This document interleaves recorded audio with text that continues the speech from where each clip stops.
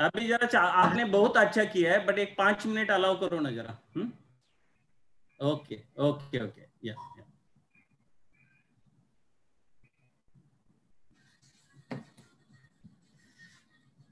Hello hello Pillai sir, good evening sir. Good evening. Good evening. Good evening. Yeah, sorry. Sir, how you will be comfortable? We got your presentation, and myself and even host, he had both of them have a presentation. Either and we can allow you to share the screen. Okay, you just. What I want to ask, I can also, based on this, I can also forward this one. I can help you out. So what you will become? You can forward it to my host. Make me host and then put it across. Sorry sir, can we make you as a co-host or share the screen? Yeah, when my lecture comes, yes. Yeah, that time we'll allow you to share the screen. Then you will be comfortable. Then that is. Sure. Is Let us see how that works. Yeah. Okay, sir. You can be there. I have also. I will be definitely just not reading that. I will be just extempore on that points. I will be. Yeah. And we both has got the presentation on laptop, so anytime that will be always there. Okay, sir. So Chetan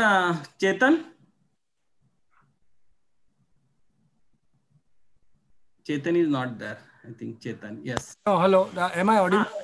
Yeah, Chetan.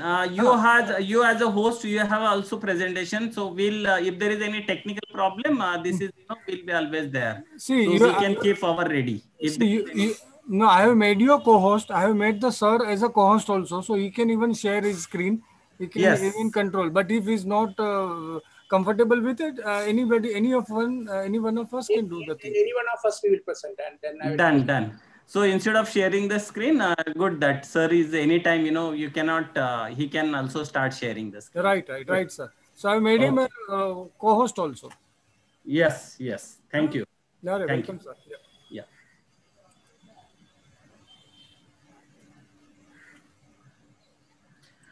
Chetan, now you can, whatever I wanted to say hello to sir. So okay. If there is any disturbance as per this one, you can go ahead. You can mute and. No. Now I think it is time. Till what time I want to? You want me to continue the music, sir? Yeah, you continue the music for some time, and you can just take all the till it gets 70, 75 the student. After that only we'll take it then on YouTube. Yeah.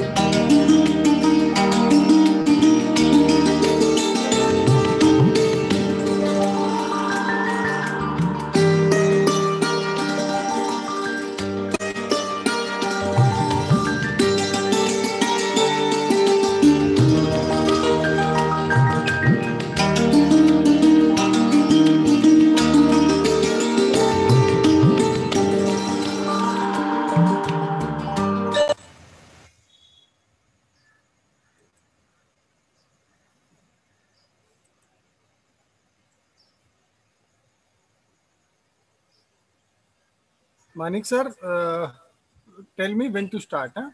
I'm waiting for your signal. Yeah, yes. I think another 3-4 minutes. We'll wait for another 5 minutes. I think 37. We'll wait for another 5 minutes. I will inform you.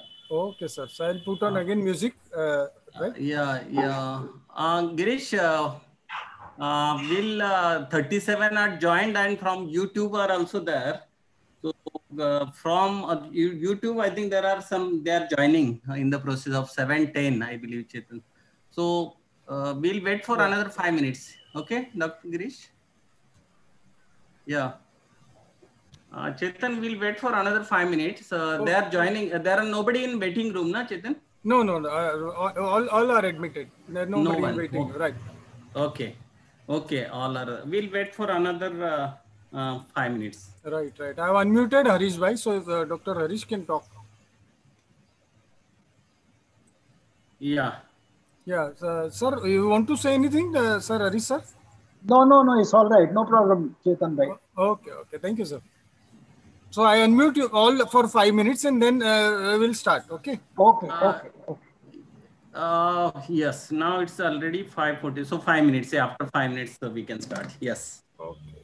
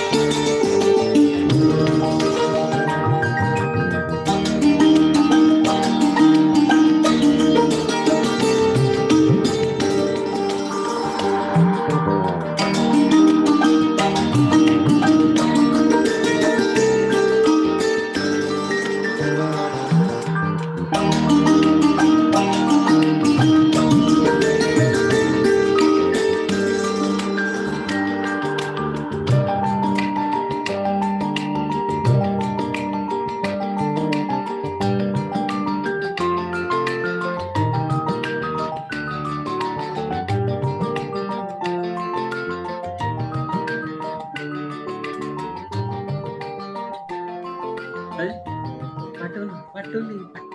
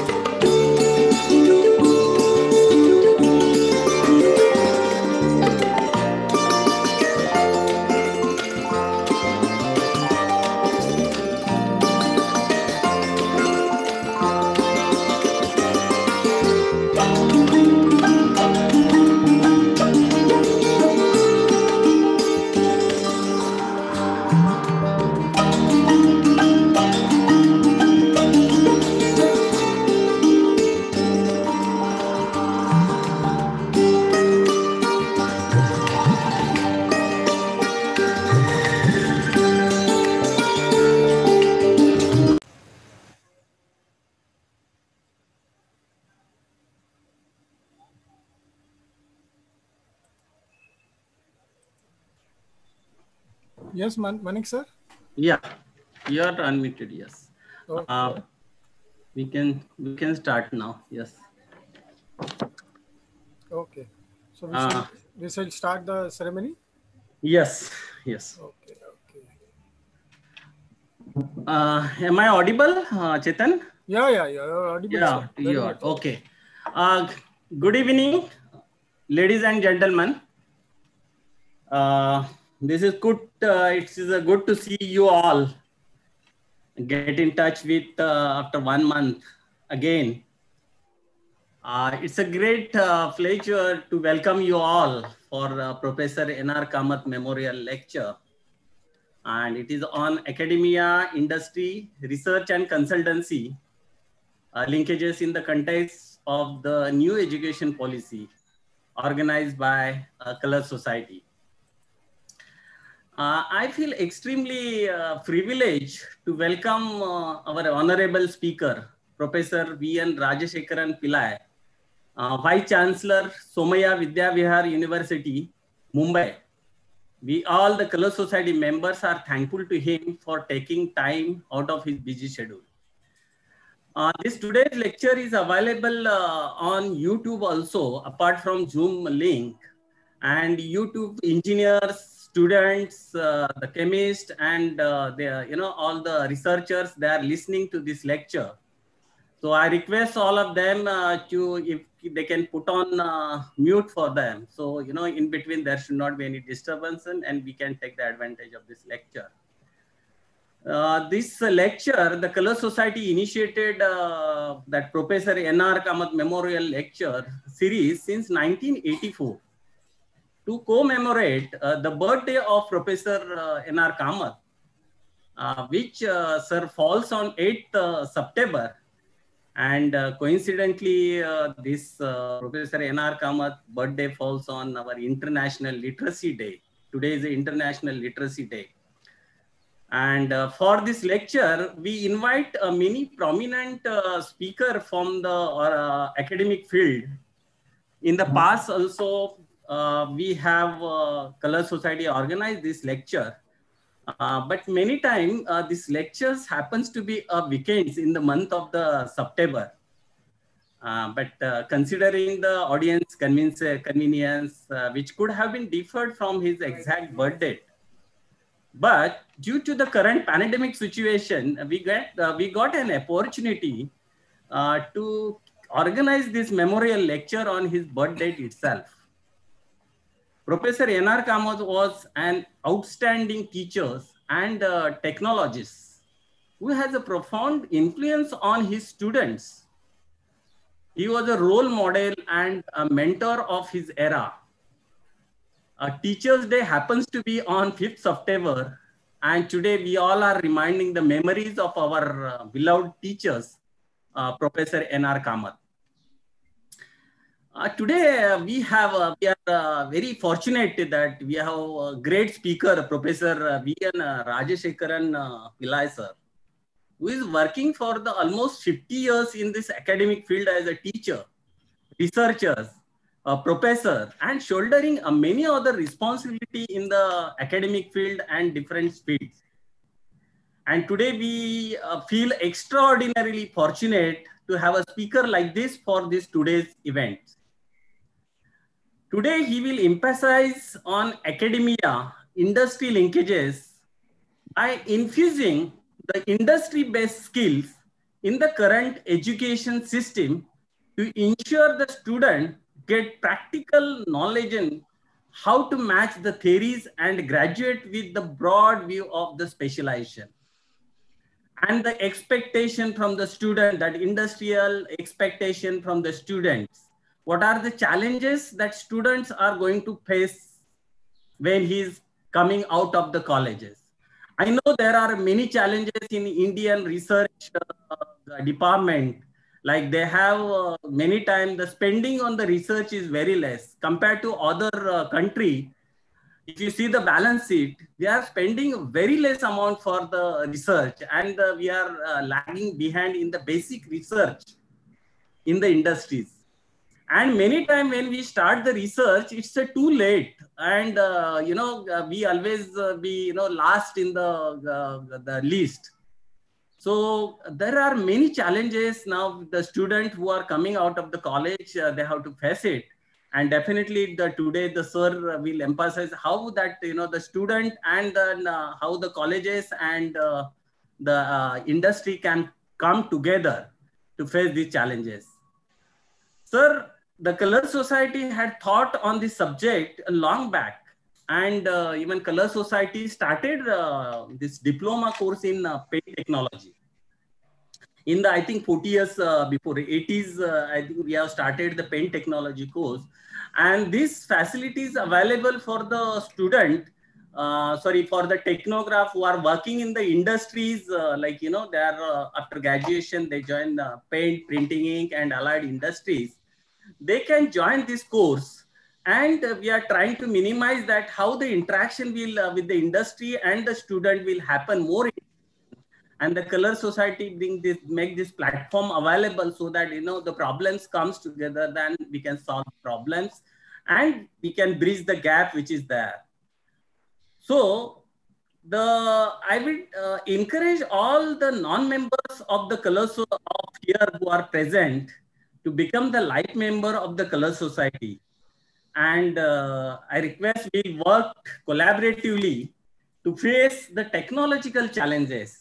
As I mentioned, the sir is going to tell that what are the, what is the today's requirement. It's a need of the hour that technology, that the student, technology is going to solve or it will definitely help to face the challenges. So it's a need of the hour that, how the college academic field and the industry can come together to address the issues what we are facing. Many times, there are technological challenges that we don't have a sufficient infrastructure, we don't have a sufficient funds, we don't have a manpower, we don't R&D, many times they don't have a capability also. The capability building and the infrastructure made up for that is the need of the hour that academic field and the industry can come together. Now we cannot say that it's an individual, we can do it. It's a collaboratively all together we have to make it. So I request all, if there are non-members available in this one, then become a life member. And it is good that we have a Color Society platform, and there are many committee members who are enriched if you have knowledge in the field of paints, raw materials, printing inks. In the committee itself, we have many technocrats who had knowledge of the additives, the paints, inks, applications, and all. So we can come together to face the tomorrow challenge. We cannot say that the problems can be solved individually. We have to come together to address the challenges. I am fortunate to have the team, that committee member, as well as that whatever it is that they are young, from 30 years to the 90 years. And I'm very lucky to have such a great team and who is working to reduce the gap. They are going close to the student and industries, and in future also we are trying to address that what are the issues what industries are facing and how we can make this platform available for them. In fact, I am happy to inform that one of our committee member, that secretary, that Color Society secretary, Professor Mahanavar, he had been appointed as a independent director for IDOL. It's an open and distance learning, and we have also started the e-learning diploma in paint technology course. And definitely his experience in this field will be, getting the benefit out of that. And I request even the student from the industry who are availing this benefit of the paint technology course, I request them to take it, because from this year, first time we have started this course for, not only in the Mumbai, because physically, we have to attend the lecture from last year, but from this year, we have started this course for who are, all over the country, they can take the admission for this course. And, how we can bridge the gap and how we can solve the problems, what we are facing collaboratively, that was the behind this. So definitely we are getting a good response for this course, and I request all of them to join Many admission are already started, and all the information is available on the ColourSociety website. I will not take much time.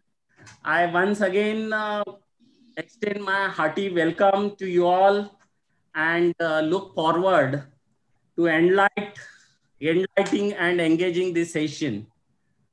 Lastly, I'm thankful to you all, and I'm also congratulating the student, who had completed this last year, and with the flying colors.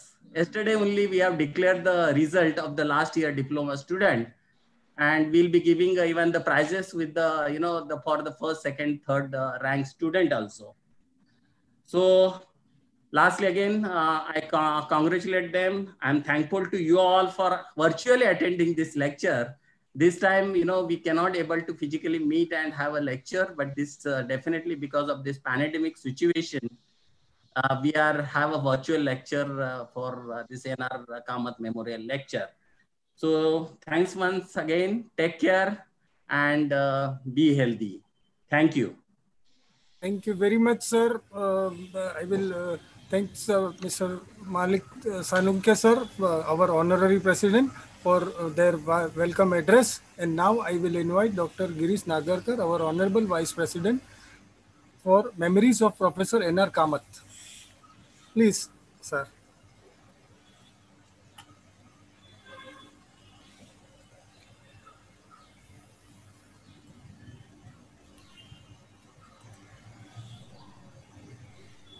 Yes, sir. Dr. Girish Nagarkar. Yeah. Am I audible? Yes, sir. Yes.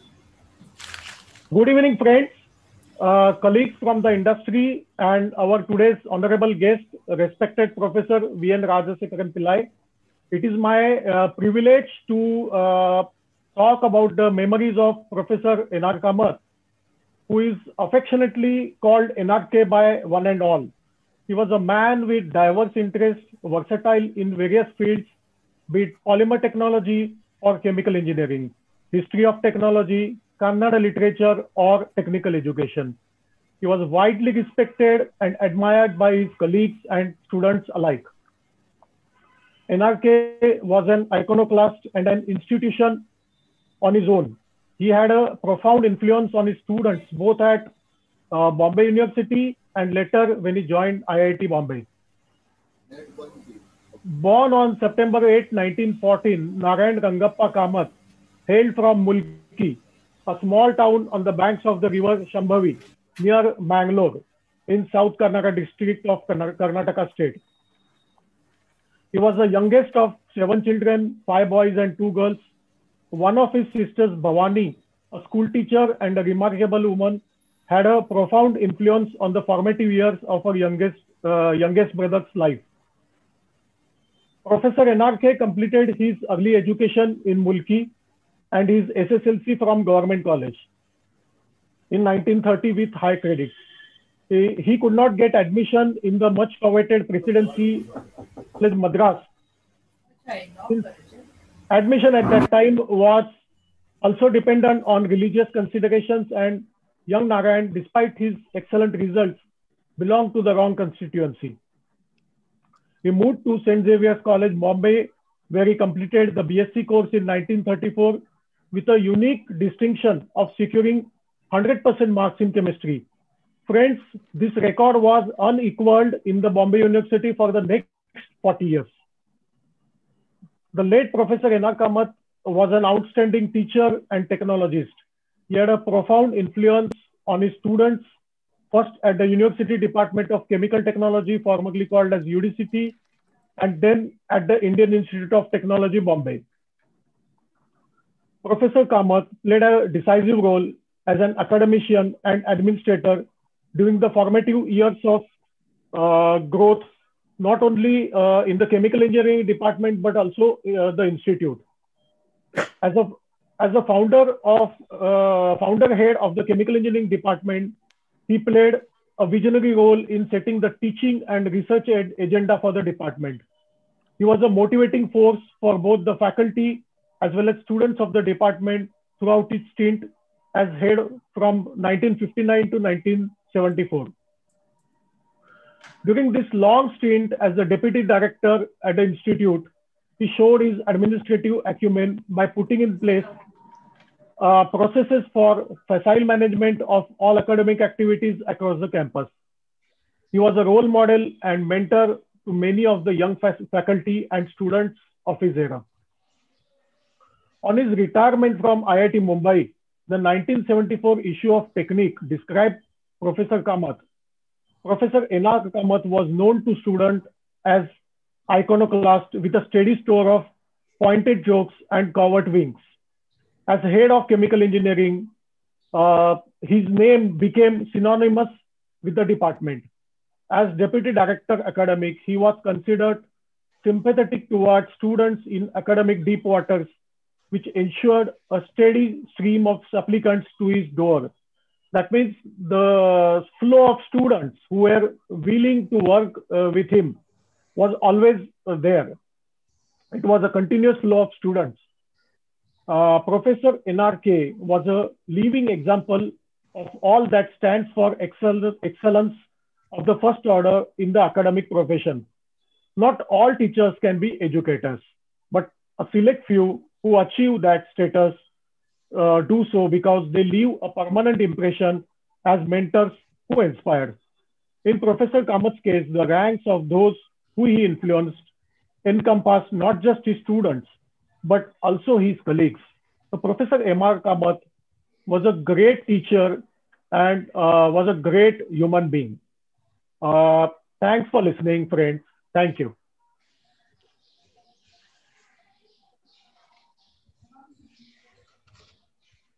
Thank you, sir, for a great introduction to our great professor in a superb detail.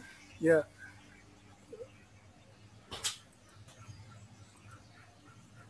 Now, I welcome Sri Prakash Dapre sir, our honorary treasurer, for introduction of speaker, Professor V.N. Rajasekharan Pillai. Please, sir, Prakash sir. Good evening, everyone. Are you audible? Yes. Hello? Yes, yes, sir. You are audible, sir. Good evening, everyone. Today, I have the privilege to introduce to everyone our guest Professor V.N. Rajasekharan Pillai. Professor V.N. Rajasekharan Pillai is the Vice Chancellor of Somaiya Vidhyavihar University and Pro-Host of Somaiya Vidhyavihar and Somaiya Ayurvihar under the Somaiya Trust, Mumbai. He has been at the helm of affairs of many higher educational and scientific research establishments for almost 50 years as a teacher, researcher, professor, and executive head of education, science, and technology establishment in the country and abroad. An elected fellow of the Indian Academy of Science, Professor Rajasekharan Pillai is one among the top-cited chemistry researchers in the country. He created an internationally renowned research group in the area of polymer science, and about 60 doctoral and postdoctoral researchers have been trained under his direct supervision in the University of Calicut, Mahatma Gandhi University, Kottayam University of Tübingen, and in the University of Mainz, Germany. He was also visiting research professor in the University of Lausanne, Switzerland. The top executive position which Professor Pillai has occupied include the vice chairmanships and chairmanship of the University Grand Commission, Government of India. He is executive director of the National Assessment and Accreditation Council, Government of India. Also Vice Chancellor of the Indira Gandhi National Open University, Chairman of the Distinct Education Council, Government of India, Vice Chancellor of Mahatma Gandhi University, Kottayam, Kerala, Vice Chancellor of Cochin University of Science and Technology, Kerala, Executive Vice President of the Kerala State Council for the Science, Technology and Environment, ex officio Principal Secretary of the Department of Science and Technology, Government of Kerala. Chairman of the Kerala Coastal Zone Management Authority under the Ministry of Environment and Forest, Government of India, and Chairman of the Kerala Biotechnology Commissions. After superannuation from the Government of India and the Government of Kerala, Professor Pillai worked as a President of the Meva University, Chittorgarh and Rajasthan. He also working as a President of a New Delhi NCR-based civil society organization, Human Development Foundation India, since 2015. He is on the director board of the Apollo Group of Hospital and on the board of several academic and research establishments in the country and abroad. He is also serving as the Chancellor of University Tirupura, ICFEI University Tirupura, and as its Chairman Board of Governors. Before the start of the Professor N.R. Kamath Memorial Lectures by Professor Rajasekharan Pillai, I would like to make an announcement.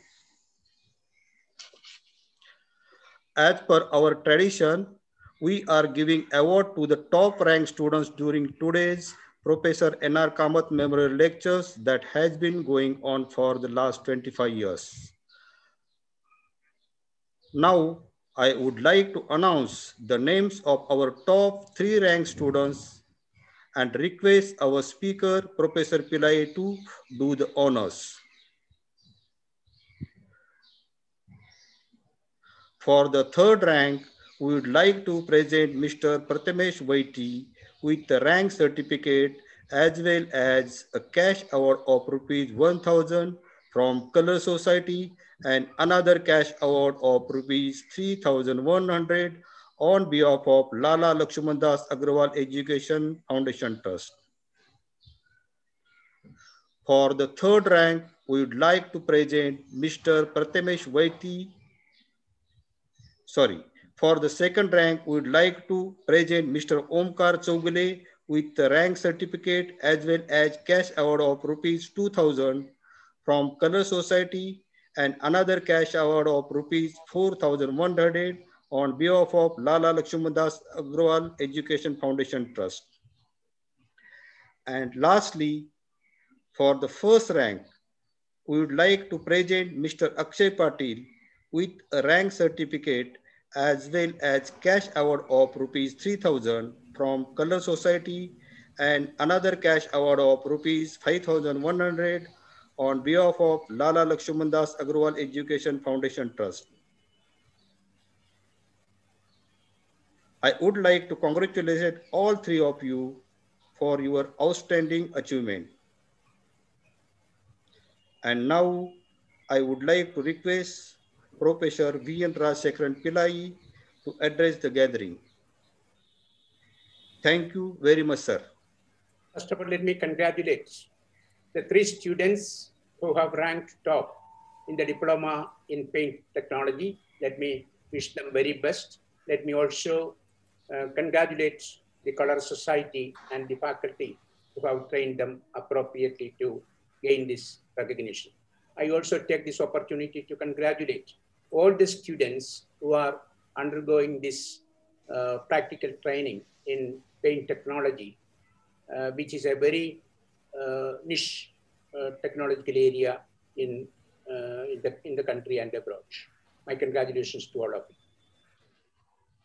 Shri Manik Salunke, Honorary President of the ColourSociety, Mumbai. Dr. Girish Nagarkar, Honorary Vice President. Mr. Prakash Dabare, the Treasurer. Mr. Sri Rohan Tabare, Honorary Joint Secretary. Professor Prakash Mahanwa, the Honorary Secretary of the ColourSociety. Distinguished members of the Management Committee and all members of the ColourSociety, invitees, ladies and gentlemen.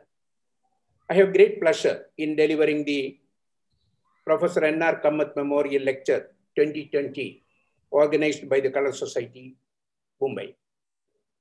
I thank the President and all office bearers of the Society for extending me an invitation to do this honor.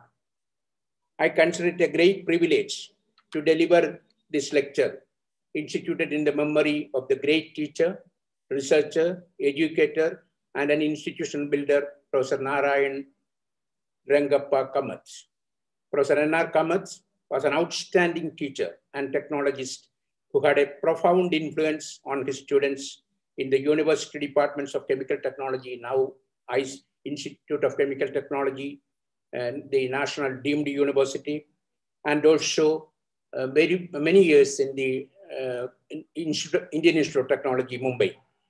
Professor Kamath, as introduced earlier, has played a decisive role as an academician and an administrator during the formative phases of not only of the chemical engineering departments there, but of the Mumbai University, the ICT, of course, UDCT, now ICT, and also the chemical engineering department in Indian Institute of Technology, Mumbai. He was a distinguished educator, and I'm extremely glad that this memorial lecture and the National Literacy Day happens to be on the same day. And of course, now I am told that this is also the birthday of Professor N.R. Kamath. And let me take this opportunity to pay my tributes to this extraordinary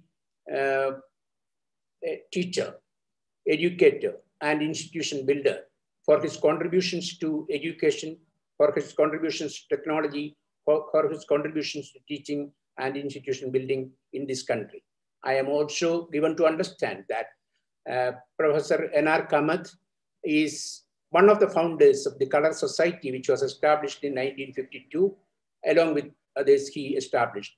And it is very, very befitting that the ColourSociety Mumbai is honoring, commemorating his contributions every day by conducting these memorial lectures by inviting people who are working in various fields of education, science, technology, and institution building.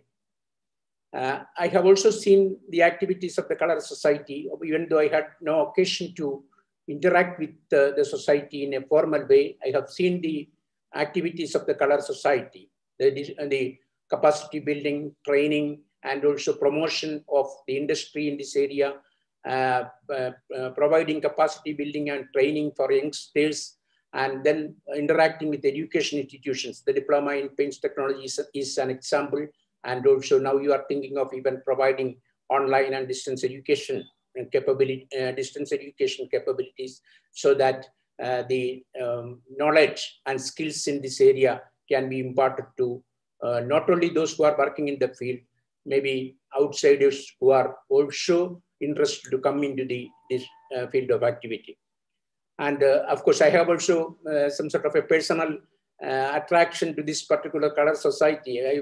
When I was invited, I was in my reply letter, I informed that I started with the photochemistry of azo dyes, photochemical discoloration of azo dyes. What are the chemical reactions happening in the photochemical fading of azo dyes in the early 1970s? When I was doing PhD, I was looking at how this discoloration occurs, what are the mechanisms, what is the type of, what is happening in UV, what is happening in ultraviolet, all these things. So basically I'm a trained photochemist, organic photochemist to start with, and then from there, photochemical polymerization, application of photochemical polymers into different, that is the type of, what is that knowledge growth which I have.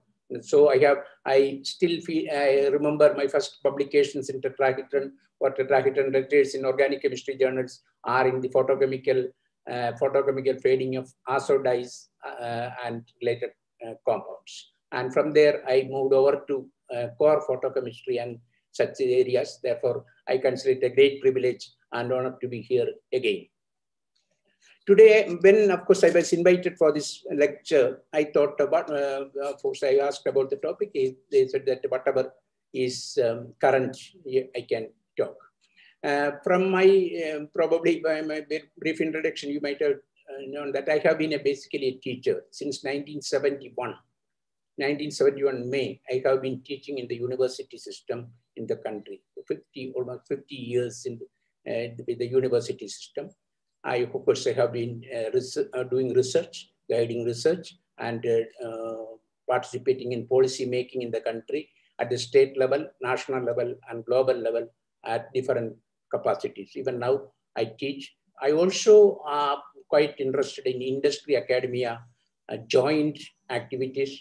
After my joining in Somaiya Vidhyavihar University here, as its provost of all the 34 institutions, and now as the vice chancellor of this university, we have also started a joint industry academia joint taught program, industry academia joint taught program on polymer science, which is 50% from industry and 50% from academia.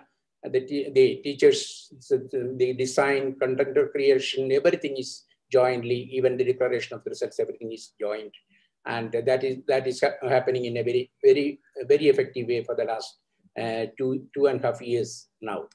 So I thought of the topic, for example, the research academia industry interactions, research and knowledge transfer linkages, and also this was the topic. Then, of course, all on a sudden, of course, just 3 weeks ago, the national education policy also came into force. I remember when this national education policy was approved by the Prime Minister, and on the very same day, Dr. Kasturirangan was with us for discussing about what is happening into science education and research, experimental science education and research in the COVID scenario. I have organized a meeting with Indian National Science Academy and a few other organizations. And Dr. Kasturirangan was incidentally the chief guest. On that day, it was announced, and immediately after, for the first public appearance of Dr. Kasturirangan was in our meeting, and therefore he just narrated on national education policy and its context in science education. That was the point he discussed on that particular day. So I thought of connecting this industry academia interaction, research and knowledge transfer in the context of the national education policy. We might have can we share now the thing? Because share the transparency. Okay, thank you. So this is my broad title, Academia, Industry, Research and Consultancy Linkages in the Context of the National Education Policy India 2020. So maybe I can do it, no? Okay, you can go to the next slide. Yeah, okay. Yeah. So please go to the next. Oh, thank you. So if you just look at academia, industry, research, knowledge transfer, if you examine top universities in the world, we visualize 5 all-pervading dimensions: the research, the teaching and learning, knowledge transfer, global orientation, and industry engagement. These things, for example, now, just a few days ago, the annual ranking by the Times Education Supplement, it came. Again, look at all these universities, big universities, Ivy League universities, they come on to the top because of maybe 3 areas: research, knowledge transfer, and industry engagement. How do they fare in these 3 areas? These are the things which are making them society relevant, probably coming to the top. And of course, the University of Oxford continues to be on the top for several years. And you can see the type of engagement, industry engagement and research engagements, which is happening in the top universities in the world. Of course, this particular aspect of research, this particular aspect of innovation is also taken into detailed consideration by Dr. Kasturirangan in the national education policy. You can move to the next slide. So of course, it addresses a lot of other issues. National education policy addresses a lot of other issues, maybe school education, literacy, vocational education, training, all these things. But I'm just concerned because it is not, I'm sorry for the wrong spelling, research foundation. So when it comes to this particular aspect of research and collaboration, industry collaboration and all that, the major thing it is described in the chapter 14. This is a public document now, chapter 14 of the National Education Policy 2020. It envisages the national establishment of the National Research Foundation, which is of course, we have in some other terms, several few not small, very significant organizations were there, but in the model of the US National Science Foundation, the country is proposing the National Research Foundation. So establishment of NRF, how the research proposals can be forwarded, and building research capacity at all universities and colleges, government industry researcher linkages, extramural funding and facilitative measures for industry support. All these 5 bullet points I have taken as it is from the report. They, of course, they have identified several areas how these things can be carried out. But when it comes to the national education policy, research, industry support and all that, what we can visualize now in our country is that we are going to have only one type of, maybe universities and universities only. And then, of course, there is, Dr. Asturi Rangan and his team suggests some sort of a categorization, the teaching universities, teaching and research universities, and the research universities. These are the 3 categories which he envisaged. Of course, if you just look at our country for the last 2 to 3 decades, we will see that can see that there are a number of different types of universities, whether it is public universities, central universities, state universities, single faculty universities, deemed universities. Of course, the very word deemed universities is there only in our country. It happened as a result of, because when Indian Institute of Science and Indian Agricultural Research Institute, IARI, Professor Somaiya was getting that.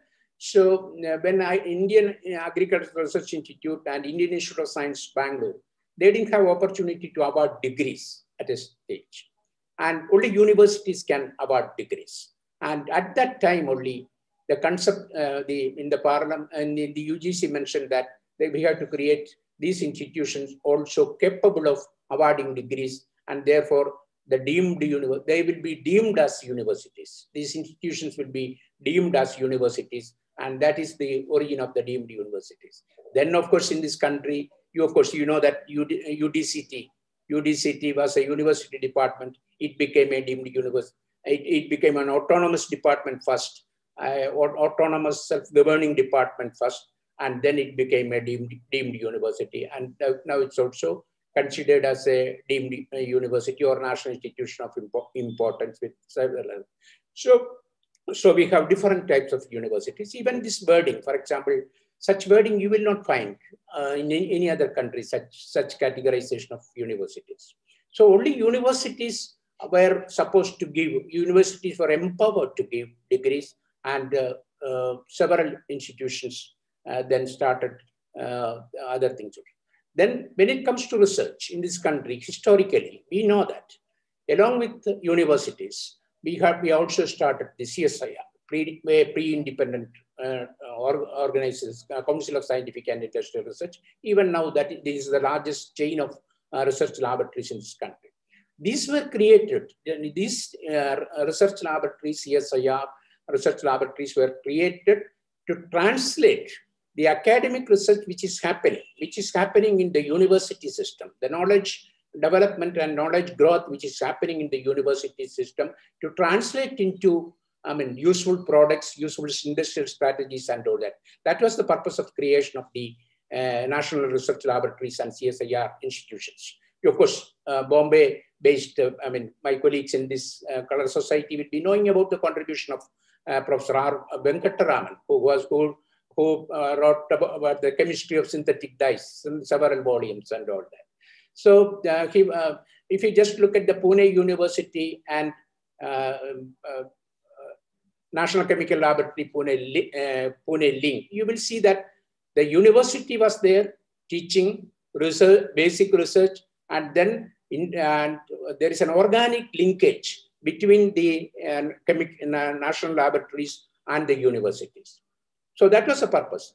And then, of course, later, because several institutions, this is the case of several, if you just look at National Physical Laboratory, Delhi, this is also the case, Delhi University and National Physical Laboratory. Maybe Allahabad, you will see such. So such things, now there are almost 44 laboratories. Now it has been reduced, combining some of these things. We have also CSIR chain. Under the DBT chain, there are laboratories. Under the DST, there are direct laboratories.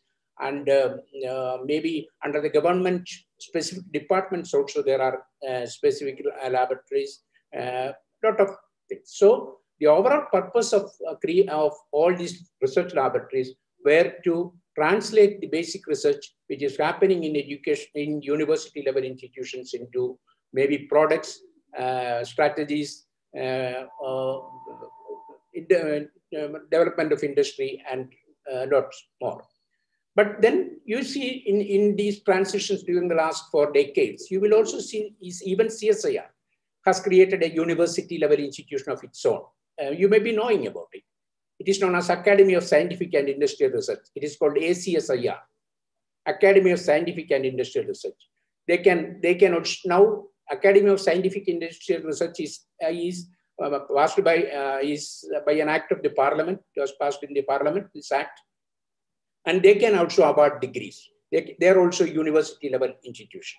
So essentially, the basic tenets of the university higher education institutions have been to some extent transferred, not to some extent, almost fully transferred when it comes to higher degrees and research degrees and all that. And if you just look at research recognitions in the country, whether it be Bhatnagar Prize, whether it be the Academy Fellowships, whether it be the big prizes, several big prizes in specific areas. If we just look at, I mean, maybe 30, 40 years back, all these prizes went to the universities actually. And then, because from the universities, this research has been taken, I mean, priority of research has been taken knowingly or unknowingly from the university system. Now it is promoted research. And this is something, this is a paradox. For example, if you just look at, I started with the Ivy League universities and foreign universities. If you just look at education and scientific research, or educational research, not only scientific research, humanities, social sciences, language, you will see that a university is an institution where right from undergraduate teaching, postgraduate teaching, research, all these things should come, almost concurrently, should occur almost concurrently. This is the thing which is expected out of a university. You just look at the, I mean, whether the yearly Calcutta University of Calcutta, Mumbai University, Madras University, or even, of course, even now the Banaras Hindu University. You will see all faculties, all departments, whatever knowledge systems under the sun. There are departments and thinkings about that. That is the concept of a university.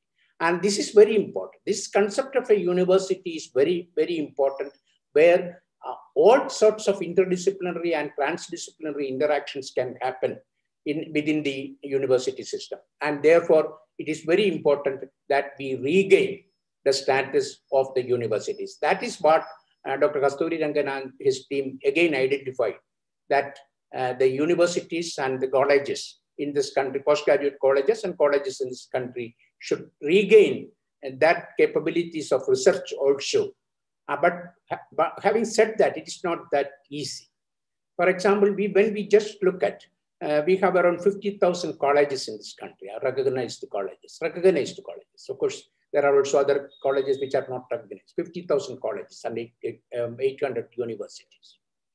So I'm not talking about ranking of the universities and all that. But when it comes to, for example, when it comes to the millions of students studying in colleges, you can see that 95%, more than 95% of the higher education system is happening in the colleges in the country, 95%. Only 5% is happening in the so-called university department and university departments. So what is actually happening in research, maybe transfer of knowledge and all that, there are also large number of funding agencies. Many of these colleges, for example, many of these university departments, you will see that they do not have undergraduate teaching. Many of the university departments, they didn't have undergraduate teaching, barring a few. Now, of course, we have started new institutions where this lacuna is addressed. So they do not have undergraduate teaching. They have postgraduate teaching and research. In many universities, in university departments and university headquarters, they had only university departments which are with postgraduate departments. Even some of the departments, they didn't have even postgraduate teaching, only research. But now things are getting slowly changed. You know about Mumbai University or Pune University and all that. It's all good. But essentially what is happening is that the research capabilities, the research funding, research opportunities go to 90 these university departments and all that. But they do, these teachers, these researchers who are working in these university departments, they do not have an occasion to teach the first year undergraduate students in the university system. The first year undergraduate students in the university system are in the colleges. So essentially what is happening is that those who are having great research capabilities, research experience, those who are attending conferences, national conferences, international conferences, these teachers, they do not really interact with the first year undergraduate students who are coming out of the school system into the colleges. This is something which is very, maybe very different, very, strangely different, strangely unique with the Indian higher education system. If you just look at all universities all over the world, you will see the fellows of the Royal Societies, maybe Nobel Prize winners, such eminent professors coming to the universities, and they will have the maximum number of first-year undergraduate classes. Even to conduct practicals and all that, you will see eminent professors, fellows of the Royal Society, such people coming and teaching the first-year undergraduate classes. This is having a great positive impact. I mean, they are these youngsters who are entering into the university system. They see the promises in scientific research. They see great legendary figures coming and teaching them. And this has happened in our IITs. For example, when we designed our IITs in technical education system, even the brightest professors, the senior most professors, they have also the first year undergraduate classes, even in the first year engineering programs and all that. So in the colleges, what is happening? On the other hand, in the colleges, they have 95%, they have undergraduate teaching, all the teachers are teaching, but they do not have, not even 2% of the teachers in the college, they do not have an opportunity to experience the research capabilities, to experience the research opportunities. They will not have, they are completely engrossed in teaching compulsorily. And so those who are teaching, mainly, or majority of those who are teaching, they do not have a real exposure to research or knowledge transfer, but they have to teach. Those who have experience, those who have research opportunities, those who have research capabilities, research provisions and all that, working in the university departments, select university laboratories and all that, they have, of course, they get the exposure of research, but they are very small in number, but they do not really teach the undergraduate students. This is a real paradox. It is very important that these students who are entering into the university, they should also be exposed to the teaching, to the research and knowledge transfer, industry interaction, all these things. So this is something, this issue has We have been discussing this. We have been telling this as teachers. We have been telling this.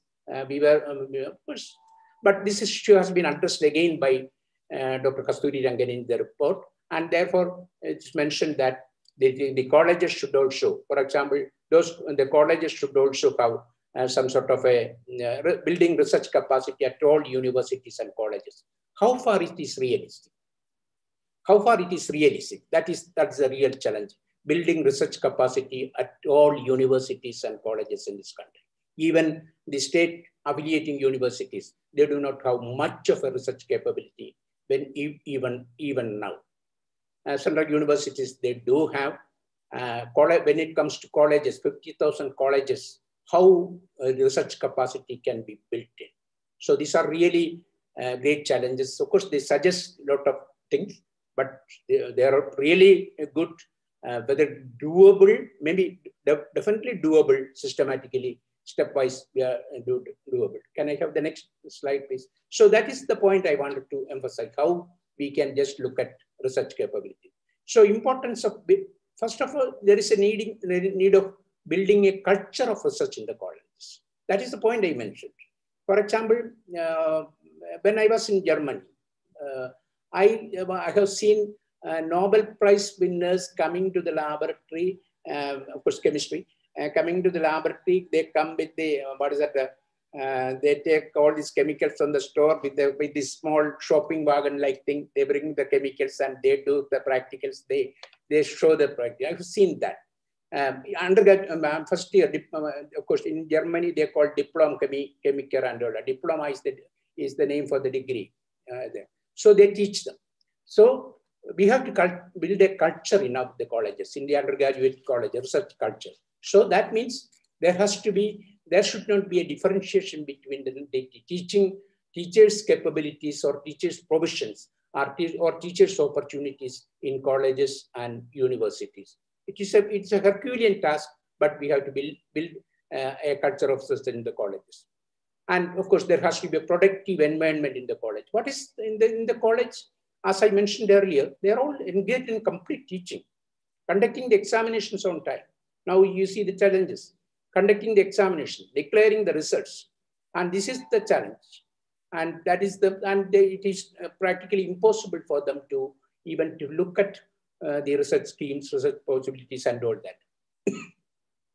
So the leadership matters.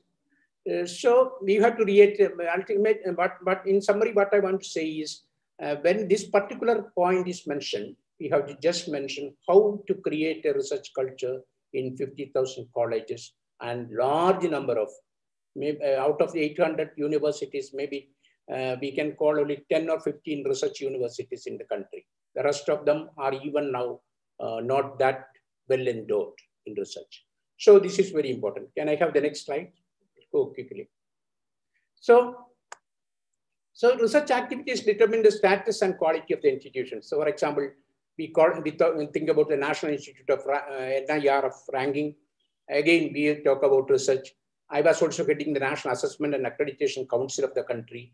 When it comes to research assessment, there is we have a weightage for research in colleges. We have weightage for research in universities, which are different. Weightage for research in single faculty institutions. These are all different types. So here again, there is a differentiation. So, but research activities, there is of course some percentage, maybe 20% or 20% weightage is given for research activities to determine the status of the college, how they can achieve it. And of course, there's no doubt that research contributes to economic and social development. And also, it is very important that we communicate research. And we have also, when the autonomous colleges systems that started in Tamil Nadu almost 60 years ago, the autonomous colleges came in a very big way. But even then, they are tied up with some, several strings from statutory agencies. But it stood the test of time. Many of the autonomous colleges came in a big way. So we have to identify research as a core element in the mission of higher education, and this needs lot of support. Of course, the number of the figures and the millions of crores and crores of rupees required for this thing, they have mentioned the policy. We'll come into that later. Can I have the next slide? Next. So we have to create new ideas, knowledge, skills, and technologies through excellence in research, creating fresh opportunities for individuals and society at large. So if you just look at research as a whole, of course, basically, when it comes to PhD research, most of the researchers who are taking PhD are the teachers from the affiliated colleges. They have originally they had a faculty improvement program. They have to fulfill this particular research, and then only they will get a higher career advance in a higher level in the career advancement scheme, maybe an associate professor or something. So as a compulsion, as some sort of a compulsion for promotion, the PhD research is happening. And of course, in other institutions, postdoctoral research, for example, we all know that our own children, after PhD, they go for postdoctoral research. After MSc also, they go for research in outside countries. Postdoctoral research and industry support for postdoctoral research is a very, very important area. But when it comes to postdoctoral research and mission-oriented research, nothing big is happening in our universities. Of course, when it comes to mission-oriented research, we have only two great missions in this country. One is the space mission, the ISRO, and the other is the Atomic Energy Commission. And of course, you have seen that they have been created in a mission mode, and even now they are topping. And this has not been happening in the higher education research in the country, and therefore it has definitely affected. And then collaborative research, not just collaborative research with industry, collaborative research within the university or within the research from among the researchers also, it is not happening. For example, we have in very specific areas, we have individual researchers. But if we want to create a big impact, an industrial impact or a developmental impact based on research, it is not that you can complete their project within 3 years and as part of a PhD, you can achieve something big development and all that. PhD by definition is only a training for research. So if you want to achieve something very big, target very big, you have to have some sort of a mission research. You have to identify core areas, and maybe 30 or 40 people in that area, they should work together for achieving this mission. And it should be maybe you have to identify by this particular scheme for a period of 10 years or 15 years. That is the type of strategy we have to develop.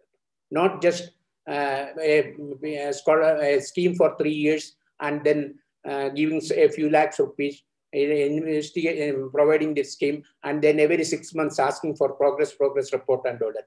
Nothing growing. You can train researchers, but if you want to really achieve targets and achieve a mission and create a real developmental impact, you should have several people, several researchers working together on a common problem. And in this exercise, you can train any number of researchers. In this particular mission project, you can train any number of youngsters for research and all that. That is not happening in a very big way. If you just look at researchers going to abroad in the universities, if you just look at major research, great scientists, Nobel laureates and all that, you will see 30, 40, or maybe 50, 60 people working in their laboratories. Maybe half of them will be postdoctoral fellows. And if you just look at the list of postdoctoral fellows working with many of these Nobel laureates and all that, you will see a large number of Indians working as postdoctoral fellows with them. Of course, as an organic chemist, I remember it's Herbert Brown, H.C. Brown, Purdue universities. He had very eminent people from India. Of course, they are all professors here, students. They all work. So if you just look at the publications and the very high, quality publications of them, you will find large number of Indian names, large number of scholars who have gone from India working for them and achieving great things, but they could not lead a project. They could not lead a project, and therefore, and they are equally capable. They are equally capable, but they are not getting an opportunity to lead. And this is being provided by great institutions outside. And why this is not happening? Of course, even we have also great institutions. Why this is not happening in India even now? That is a challenge. What I mean to say is that we have individual research excellences happening in our institutions, but these individual research excellences has to be converted into institutional research excellences which have long-term impact. And that is possible only through effective interaction with industry and all that. Of course, there are successful models of industry interaction. In Germany, the Gesellschaft Deutsche Chemischen Industry, that is the Society of German Chemistry. They conduct the ACHEMA, lot of exhibitions and all that in Frankfurt, Messe, lot of industrial exhibitions and all that. Similarly, in all professional fields, whether it be Royal Society in London, whether it be, of course, I will be saying something about chemistry because I'm a chemist by profession. But if you just look at American Chemical Society, just as the ColourSociety is doing this small capacity building programs, which are very relevant. If you just look at the American Chemical Society and its various divisions, you will see large number of industry collaborations, joint programs, certificate programs, even offering of programs for long-term, on a long-term level, and even supporting basic research. Industry supporting basic research in a very, very big way it is happening. So this is, and this has to be on a mission-oriented way. This is not happening. Of course, one can give some fellowship for 3 years and all that. These are all things which we can do, but ultimate great change, giant leap can happen only by such mission-oriented approaches. So when it comes to research, we talk about quality of research, publications. It's a big business now. For example, quality of research publications, impact factor, citation analysis, all these things are now, of course, people are just looking at this for promotion and all that, and therefore also large untoward, undesirable trends happening in publications. For example, fake journals. Of course, we are one of the largest research community or education community in the whole world. If you just look at Nature, this highest research journal, every year publishes the quality and excellence of the various journals published by different countries. Every year they publish Nature and Science. And of course, it's a self-criticism on me also. We see that the largest number of fake journals are coming from 2 cities in India, Ghaziabad and Meerut. Largest number of fake journals. Even, for example, the journal started by Sir C.V. Raman, Current Science.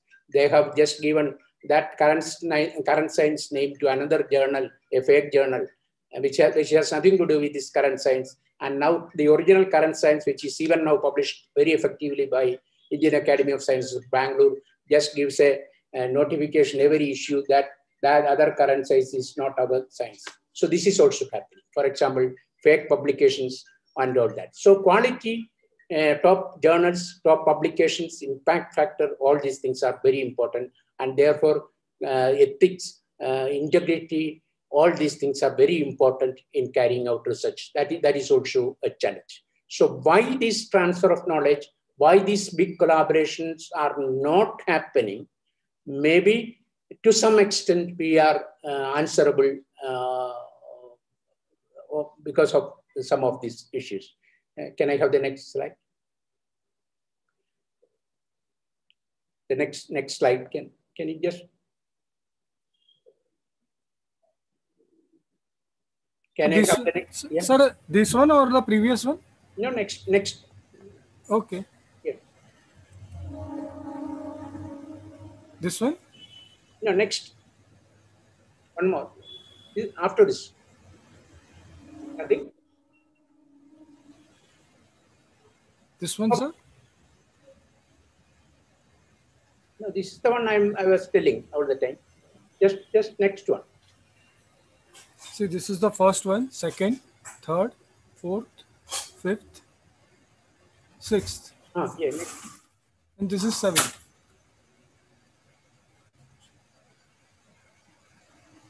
Can you go to the next one? Because Yeah, this is the 8th page. Okay. So this is so we have to just look at the quality of the research publication, quality of the research journals, and also the publication mechanism. Rigorous mechanisms have to be there in ensuring the quality of the publications. And then we should definitely think about how exactly we can change our content of the curriculum and all that, depending upon the requirements of the industry. When I was introduced about this lecture, Mr. Manik Sadunghe was telling about the possibilities of. As of now, what is happening is that only in engineering or engineering related subjects, this particular collaboration, even if it is happening, some training it's happening, it is only happening in the engineering and related areas. But it is very important that we should also concentrate on the basic sciences, humanities, and social sciences. We may say that it is not that relevant and all that to the industry, but it's very, very important. For example, if you just look at the big industries all over the top industries all over the world, you will see that they are also supporting the research in humanities, basic sciences, and social sciences. And when it comes to applied research, industrial research, and all that, of course, in our country also, we started, for example, originally it was chemistry. Chemistry is even now there, very active. And then people started about chemistry, applied chemistry. Similarly, physics, applied physics. Even mathematics and applied mathematics. It's very important. Of course, we have to just look at not just the pure sciences. We have to just look at the application of all that. But without a clear understanding of the basic sciences, you cannot have any applied science. There is only knowledge and knowledge only. If we know, we also know how to apply. There is nothing like knowledge and applied knowledge which are separate. If you know, you will apply that. If you know, and also if you know the purpose of that knowledge which you are gathering, for what purpose it is going to be applied, then you will also apply it. If you do not know properly, I think you will fail in the application also. And therefore, importance of basic sciences, importance of basic knowledge is very much. And you will see that I have one or two very clear examples from our own country. Of course, there is a Professor Rangarajan in Indian Institute of Science, Bangalore. He was long-term professor and head of the Department of Inorganic and Physical Chemistry. You can imagine, very eminent people, even Nobel laureates were there in the Indian Institute of Science. He was head of the Department of Inorganic and Physical Chemistry, which is it's the first department in the Indian Institute of Science, Bangalore. He was professor and head of the Department of Chemistry, Department of Physical Chemistry, but he was an MSc in mathematics, just an MSc in mathematics from Presidency College. But he was professor of chemistry and professor of theoretic, and he was a great theoretical chemistry, quantum chemistry, and all that, professor of mathematics. And then Dr. Rangarajan, he is not PhD. So Professor Rangarajan became the director of an CSIR institute in Karaikudi. It is called Central Electrochemical Research Institute, SICRI. You just imagine, chemistry, and SICRI is an applied research institute, electrochemical research institute. He became the director of it. The physical chemistry and the theoretical chemistry which he imbibed, which he got through his mathematical knowledge, and that he can apply, he could apply to electrochemistry and other fields. He became the director of the Central Electrochemical Research Institute. Why I mentioned this particular example? This shows the importance of the basic thorough understanding of the basic subject, and then knowing the application areas. We have to know the application areas, and then if you know the application areas and if you have thorough knowledge of the basic sciences, you will also know how to apply. So if you have knowledge, you will also know how to apply that knowledge. That's very important. So just differentiation, just by creating applied branch of any basic science, it is not going to serve the real purpose of applied knowledge. And therefore, there has to be effective support for the basic science also. And if you just look at predominant institutions, prominent institutions all over the world, they have all supported basic sciences in a very big way. And then they gave them opportunities. Those trained them opportunities to go delve into the applied areas and then the applications. So this is very, very important. So focus on vocational orientation is very important.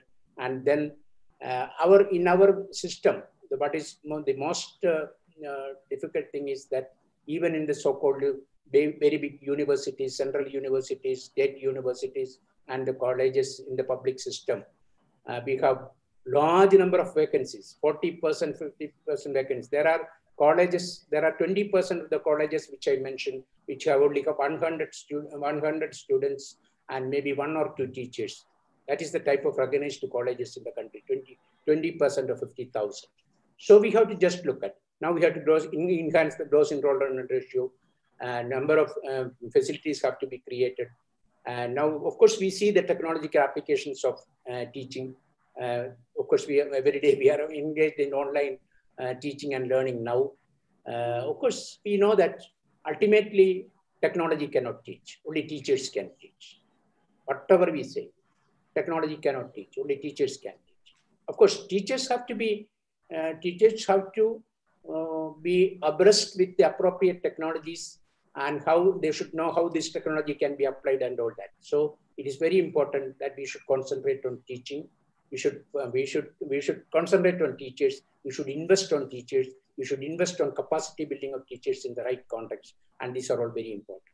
And this is maybe some sort of an industry-academia interaction. In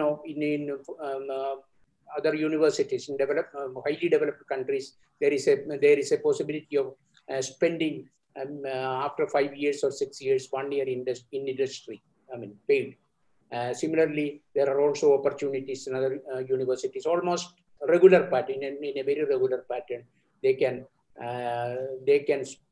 for industry R&D scientists, industry experts, they can spend maybe 6 months, 1 year like that in the academy also.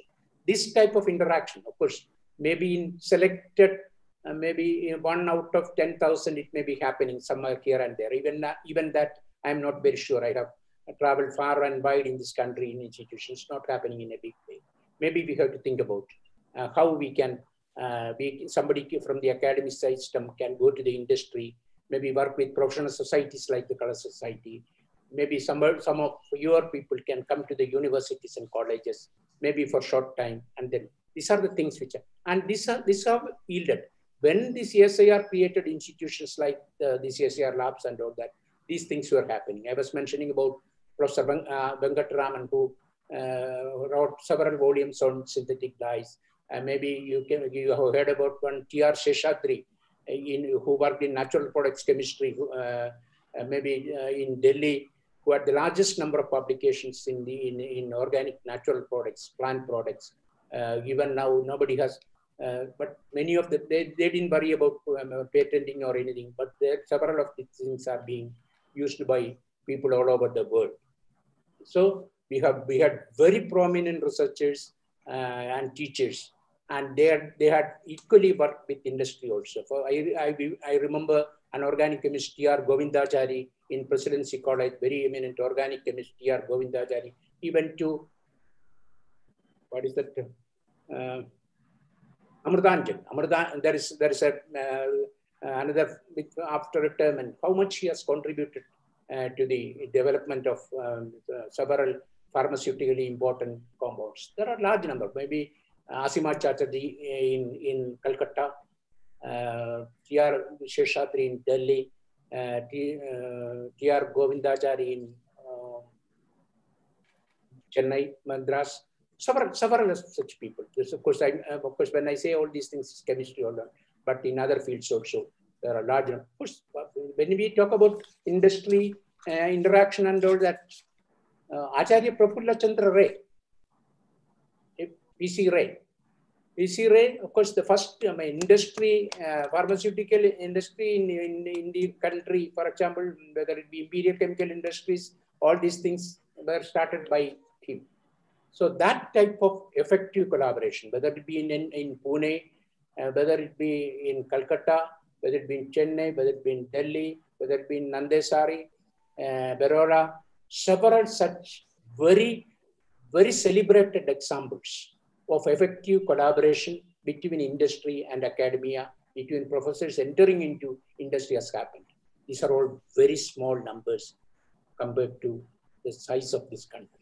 And that is where I request my colleagues from the academia and my colleagues and friends from the industry work together, maybe not compromising the objectives of the industry sector or the academic sector, to put their heads together to work on industry-academic collaboration in training students, in providing advanced capacity building of teachers, maybe developing laboratories, providing scholarships, maybe post-retirement industry placement in new institutions.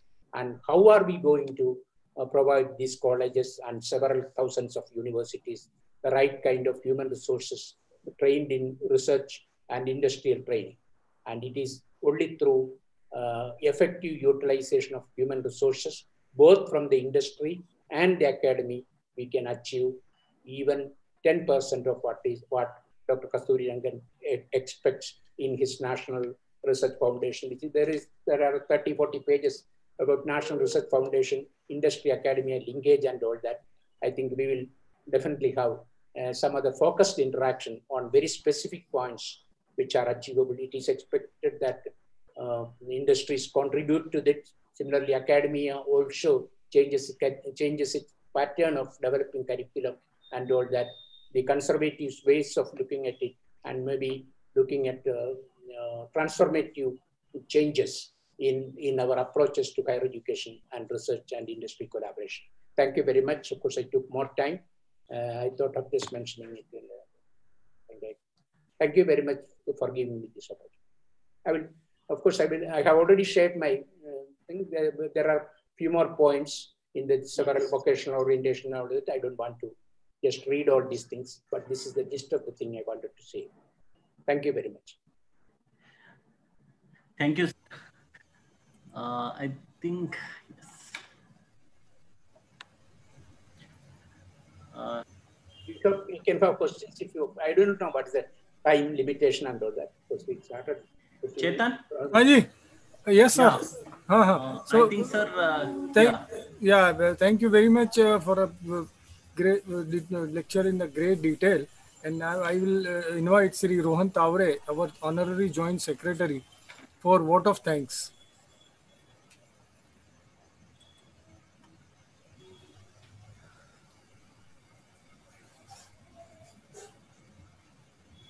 Can you unmute? Chetan, can you see that he is unmuted? Please ensure that. Wait, I'll do that. I cannot see Rohan. Is he logged in the name of Rohan? Rohan Tavre, yeah. I think the name must be different because I can't see Rohan Tavre. Okay. I will unmute everybody. Wait. Yeah, you unmute everybody. I will call him. Sohan Daikem, you check Sohan Daikem.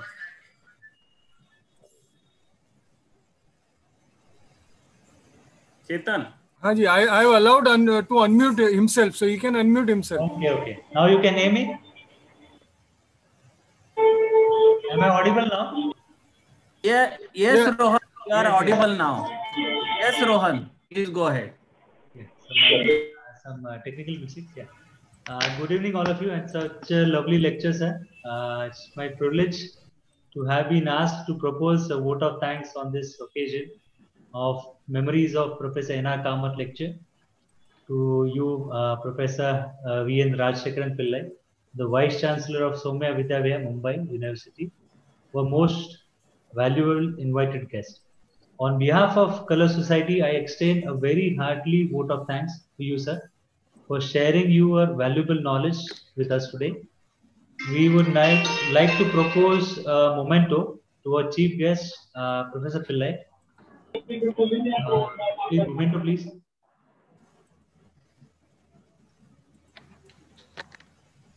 This will be handed over to you by our committee members at your workplace or office as per the convenience. Sir, now we once again we thank you for a small token of gratitude, and finally I also extend my vote of thanks to all my ColourSociety committee members, guest attendees, and students of the enormous cooperation in the organization for this event. Thank you so much, and please take care. Thank you, sir. Thank you all. Yeah. Yeah.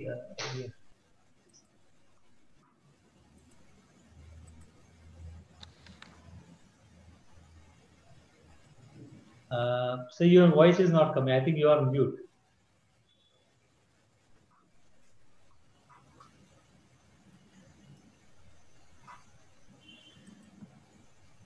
Yeah. Yeah. Chetan. हाँ जी, हाँ मैं all are mute. Sir उनका You sir. I think can you unmute all? Yeah. Can sure. you unmute all? And now they are leaving, you know. So just Right. unmute all and just see that sir is on. Sir, I have told him to unmute. Please unmute, sir.